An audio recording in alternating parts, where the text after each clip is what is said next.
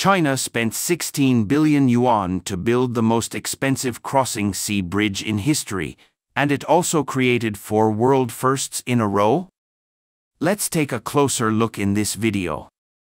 As a crossing sea channel connecting the 3 cities of Shanghai, Zhoushan and Ningbo, the China Zhoudai Cross-Sea Bridge, a key control project with a total length of 16 kilometers, was successfully opened to traffic in nearly 4 years, with a total cost of about 16 billion yuan. About a total of 1 billion yuan per kilometer is enough to make it the most expensive crossing sea bridge in Chinese history. Why did China spend so much money to build the most difficult bridge in history? What changes did the construction of this bridge bring to the surrounding cities? Zhoudai Bridge starts from Yandun Interchange in the south, crosses the Huibieyang Sea area, and ends at Shuanghe Interchange in the north. The total length of the line is 28 kilometers, of which the crossing sea section is 16 kilometers long. The bridge deck is a 2-ways and 4-lanes expressway with a design speed of 100 kilometers per hour.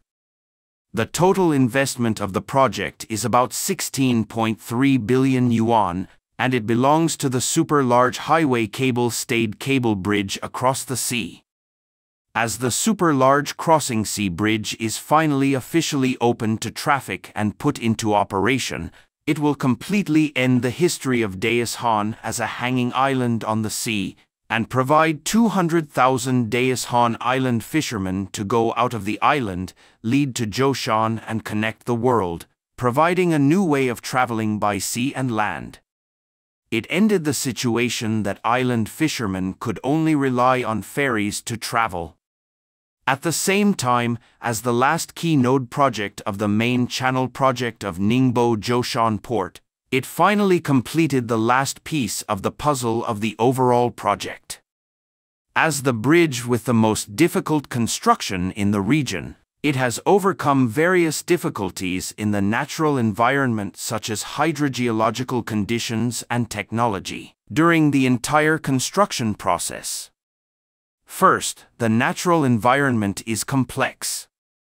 The bridge is located in the coastal high wind speed zone, where the typhoon wind speed is high and the wind conditions are complex. The bridge is greatly affected by ocean tides, the wave and tidal conditions are complex, the effective construction period is short, and the safety risks of offshore construction are high. The buried depth of the bedrock in the sea area is generally more than 100 meters. The upper soft soil is developed, and the average thickness of silty clay exceeds 20 meters, and the geological conditions are relatively poor. At the same time, the bridge is located in the seismic intensity zone of 7 degrees.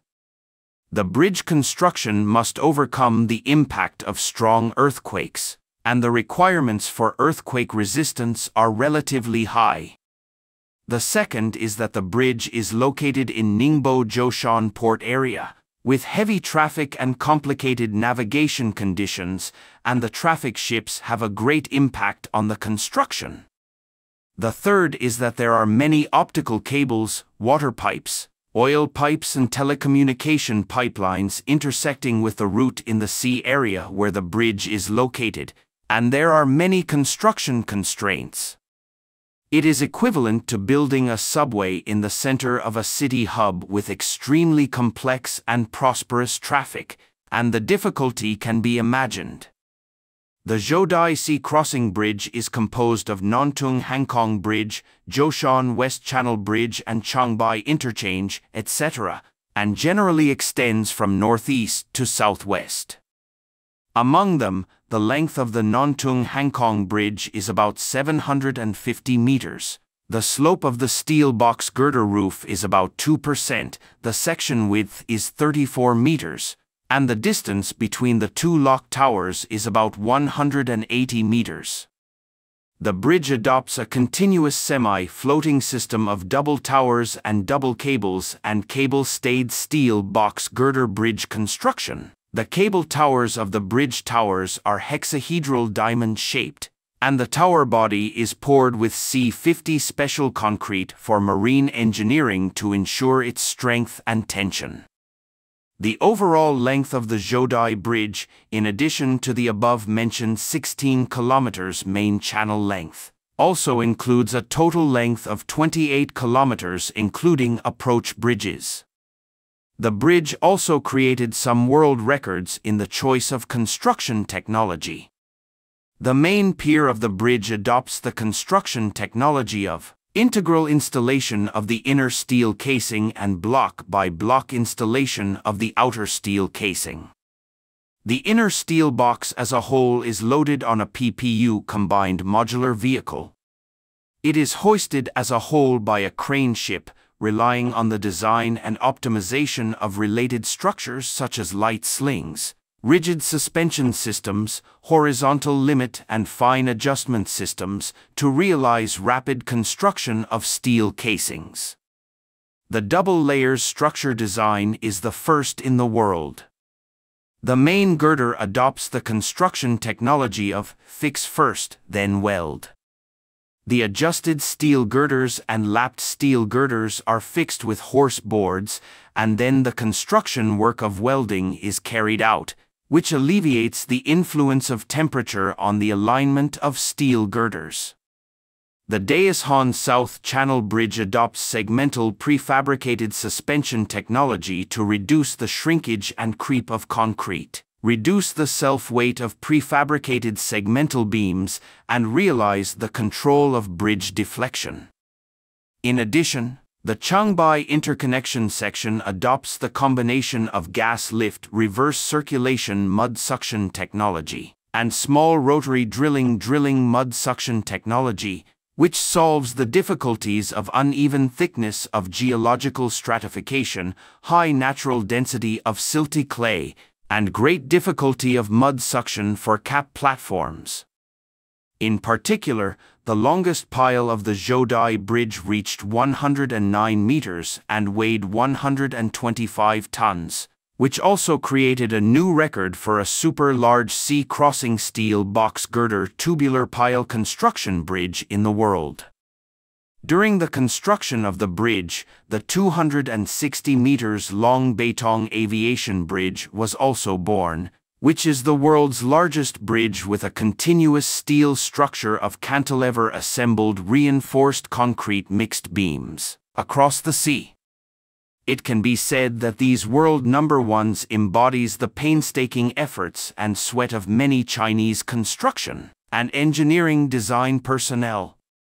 After the Zhoudai Bridge was opened to traffic, it connected Shanghai, Ningbo, and Zhoushan together, enabling Zhoushan to smoothly integrate into the economic circle of the Yangtze River Delta region, connecting Zhoushan Port, the world's largest port, realizing a great leap in Daishan's location and transportation advantages, and promoting the integration of urban development.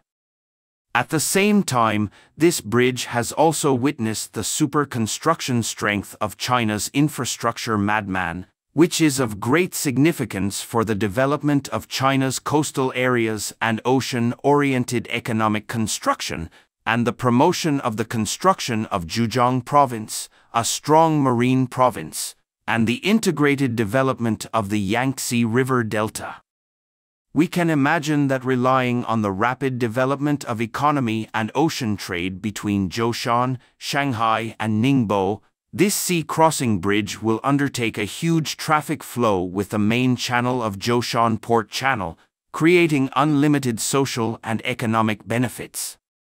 With the interconnection of the Zhoushan Sea-Crossing Bridge and the Huibieyang Expressway, a traffic-closed loop with the shortest path between Shanghai, Zhoushan, and Ningbo has been formed, connecting 7 islands, and 7 sea-crossing bridges have been built. The world's longest island-linking expressway and the world's largest and most numerous cross-sea bridge clusters. At the same time, as China's first maritime transportation interconnection hub, it is of great significance to Unicom's shipping, foreign trade and export customs clearance needs in surrounding areas.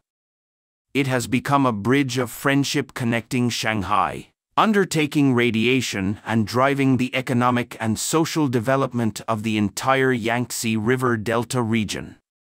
Thank you for watching. If you enjoyed this video, don't forget to like, comment, and subscribe to our channel for more great content. See you next time.